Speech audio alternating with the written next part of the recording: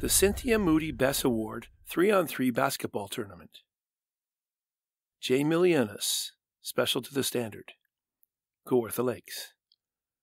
Labor for learning before you grow old, for learning is greater than silver or gold.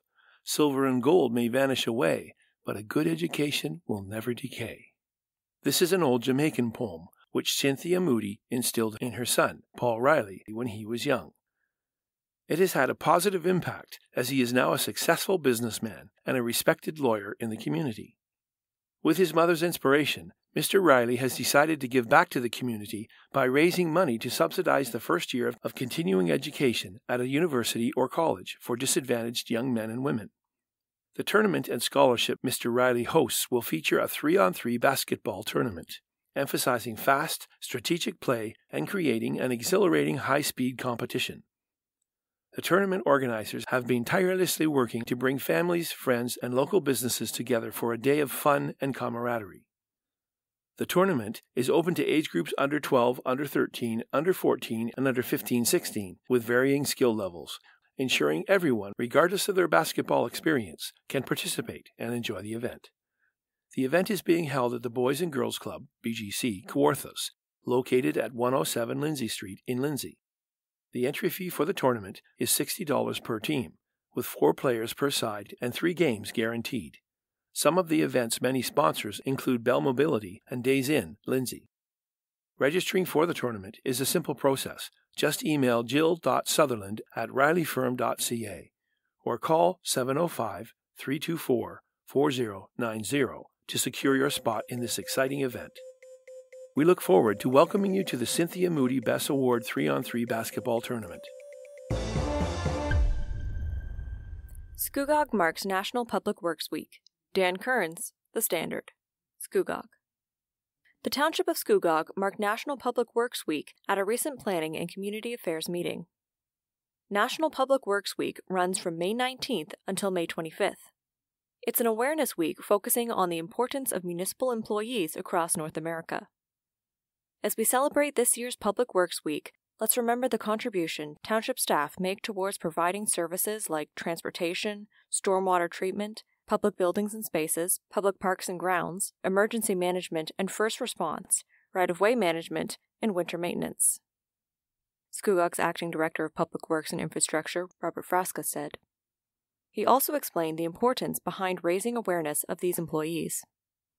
All of these services and more are what makes our community a dynamic place to live and work. This year, the theme for National Public Works Week is Advancing Quality of Life for All. Province gives green light to new Beaver River Bridge. Daryl Knight, The Standard. Brock. After several months of closure, there is a plan to reopen the Beaver River Bridge in Beaverton. The bridge has been closed since late last year due to structural issues. Over the ensuing months, local councillors have actively lobbied the provincial government for potential solutions, including temporary and permanent solutions, to reopen one of the main passageways into Beaverton. The closure has resulted in issues with school bus routes, snow clearing efforts, and increased traffic volume on other local roads due to continued closure. Last week, though, Regional Councillor Mike Jubb issued a statement which had been months in the making. The province has heard the message following a meeting with provincial ministers in Toronto. Word came from the province's Treasury Board that approval had been granted for both the temporary and permanent bridge structures. This is extremely good news, commented Councillor Jubb. The squeaky wheel gets the grease, and moving forward with temporary and permanent solutions, they'll work in tandem. Councillor Jubb noted the project still requires final approval from the region of Durham, but he was confident it will be fast-tracked. Rest assured, contractor Algonquin Bridge has already begun work on the project to expedite delivery and alleviate traffic concerns into and around Beaverton. We are committed to keeping you updated on the progress and ensuring a smooth transition during this period. While timelines are still in flux and design work is currently happening behind the scenes, township staff are hopeful the temporary bridge can reopen during the summer. Health Department urges everyone to take precautions against tick bites. Durham. May is National Lyme Disease Awareness Month. Durham Region Health Department reminds everyone black-legged ticks are widespread across Durham Region, especially in forested or grassy bushy areas. The importance of taking precautions to avoid tick bites should not be underestimated, as these tick bites could lead to Lyme disease infections. Although not all black-legged ticks are infected with Lyme disease, some ticks may carry the bacteria Borrelia burgdorferi, which can cause Lyme disease in humans and animals. Once the snow melts and early spring begins, ticks become active, looking for a blood meal, and will remain active right up until the first heavy snowfall, usually in late autumn. While it is possible to become infected by a tick at any time during tick season, many people become infected with Lyme disease in the spring and early summer through a bite of a nymph. Nymph stage ticks, which are a juvenile stage of black-legged ticks, are extremely tiny, as small as a poppy seed, and nymph bites are very difficult to detect.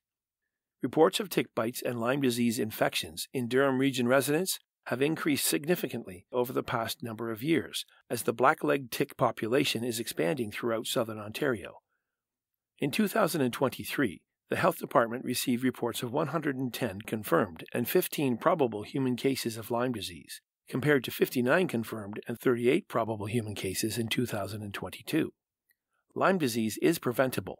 Detecting and removing ticks from the skin promptly will help you to prevent infection. Transmission of the Lyme disease-causing bacteria usually requires a tick to be attached to the skin and feeding for at least 24 hours. Ticks should be removed carefully so they remain intact and their mouth parts are not broken off below the skin surface. Pointed tweezers are an effective tool to help with removing ticks. If detected early, Lyme disease can be treated successfully with antibiotics. Early symptoms of Lyme disease can appear within a few days or up to a month after a bite from an infected tick. Symptoms may include fever or chills, headache, muscle or joint pain, fatigue, stiff neck, and swollen lymph nodes. Also, 70 to 80% of infected individuals may experience an expanding red rash, which often looks like a bullseye target. If left untreated, Lyme disease can progress to a more serious long-term illness involving the heart, joints, and nervous system. Anyone who develops symptoms after being bitten by a tick should see a healthcare provider as soon as possible. Lyme disease diagnosis is based on detection of clinical signs and symptoms, known exposure to a tick, or a history of living in or traveling to an area where ticks are likely to be found. If you find a tick on the ground or one crawling on you, which is not attached and feeding, and you would like to know if it's a black-legged tick, visit etick.ca for further information. This website accepts pictures of ticks and provides tick identification. The website is maintained by Bishop's University in Quebec and is associated with several other Canadian universities. Although the risk of becoming infected with Lyme disease and other tick-borne infections is still relatively low, you can reduce the risk by taking precautions when enjoying outdoor activities. This is especially important if you frequent brushy or forested areas where ticks are most found. Precautions include wearing long pants, a long-sleeve shirt, socks, and closed footwear. Tucking your pants into your socks and wearing light-colored clothing makes ticks easier to spot. Using an insect repellent containing DEET or picaridin on your clothing and exposed skin. Taking a shower within 1 or 2 hours of being outdoors, and examining your body thoroughly for ticks while showering. Routinely checking pets for ticks and consulting a veterinarian regarding long-term protection for pets. For more information and to subscribe for email updates on Lyme disease, please visit durham.ca/Lyme or contact the Durham Health Connection line at 905-668-2020 or 1-800-841-2729. For the most up-to-date information about areas in Ontario where there is a frequent risk of Lyme disease, visit Public Health Ontario's website at publichealthontario.ca. To submit a tick picture for identification, visit etick.ca. How Did Life Get So Frustrating? By Tina Y. Gerber-McCurley. I must admit, it's a struggle for me when dealing with technology for a variety of reasons. I recently deleted my Hotmail account, resulting from a struggle I had to identify myself as the owner of this page. With trouble seeing and my slow typing, the attempt to fill out the questionnaire took forever. Consequently, they closed the page. I ended up crying and annoying my daughter Emily, as she is my go-to person. It can be a bit overwhelming and intimidating when you're a senior. The result was to write my articles for May the old-fashioned way. The difficulties can seem enormous and impossible to overcome, but the fact is, learning how to handle technology will outweigh the effort to learn. Many seniors have physical limitations. They can deal with fear of the unknown, computer anxiety, and even memory loss, which can all prevent seniors from accessing the potential benefits for their health, safety, and social connections. Most seniors, like me, aren't comfortable with the unknown, and it can feel increasingly awkward. Often, experts advise as we become more familiar, it will be less intimidating. I'm not sure about that, yet I try to keep an open mind. I have never put my personal information out on the internet. As experts say, seniors should address learning best practices for internet safety. We need to know how to use online tools properly. As seniors, it needs to be recognized some areas of the brain begin to shrink with age, to varying degrees, and communication between neurons slow down. It's a natural process. This often poses a challenge to seek and learn new technology, as often our brains will characterize things negatively. However, reframing new skills is a positive response. There's a widespread assumption seniors are technologically illiterate. I am, but that's not always the case. The motivation to learn is important, especially when family, friends, and grandchildren live far away. Certainly, technology can significantly enhance the lives of seniors, enabling us to stay connected, maintain our independence, and access essential services. Tablets, smartphones, e-readers, and video calls allow everyone to stay connected, reducing the feelings of isolation. As seniors, we need to explore innovative solutions which will empower us to thrive and transform our everyday lives. We are able to use technology for the glory of God and the betterment of society, or use it for self-destructive purposes. Remember, technology is a tool, and how we use it determines its impact on our lives. Welcome to You've Got to Be Kidding, a podcast that offers a different perspective of life around us. Listen now to author Jonathan van Bilsen.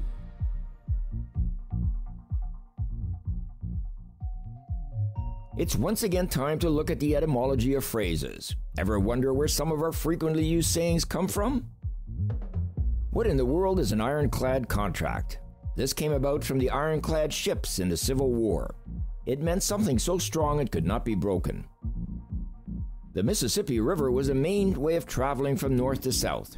Riverboats carried passengers and freight, but they were expensive, so most people used rafts. Everything had the right of way over rafts, which were considered cheap. The steering oar on the rafts was called a riff, and this was transposed into riffraff, meaning low class. What in the world is a cobweb? The Old English word for spider was cob. Traveling by steamboat was considered the height of comfort. Passenger cabins on the boats were not numbered, instead they were named after states. To this day, cabins on ships are still called staterooms. Early beds were made with a wooden frame. Ropes were tied across the frame in a crisscross pattern. A straw mattress was then put on top of the ropes. Over time, the ropes stretched, causing the bed to sag. The owner would then tighten the ropes to get a better night's sleep, hence the saying, sleep tight. Showboats were floating theaters built on a barge that was pushed by a steamboat.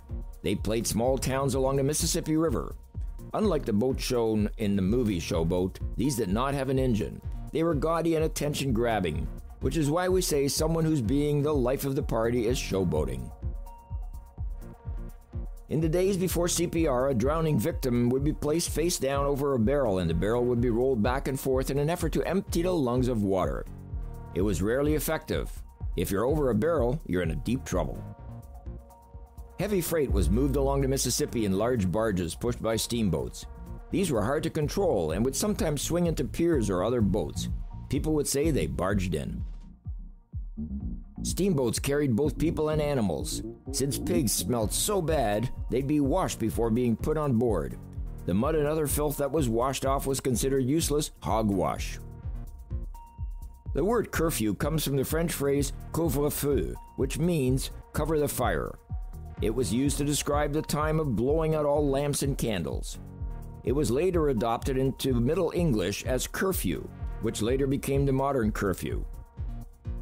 In the early American colonies, homes had no real fireplaces, so a fire was built in the center of the room.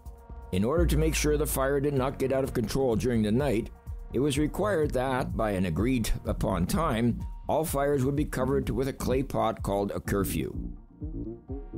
When the first oil wells were drilled, they had no provision for storing the liquid, so they used water barrels. That is why to this day we speak of barrels of oil rather than gallons. As a newspaper goes through the rotary printing press, friction causes it to heat up. Therefore, if you grab the paper right off the press, it's hot, and therefore the expression hot off the press means to get immediate information. I'm Jonathan van Bilsen, and this is You've Got to Be Kidding. You've Got to Be Kidding was presented by X4 Media with permission from the Standard Media Group. We endeavor to make all information contained in this program as accurate as possible at production time. X4 Media and the Standard Media Group are not responsible for any liabilities resulting from information contained in this program. For more information, please visit x4media.ca.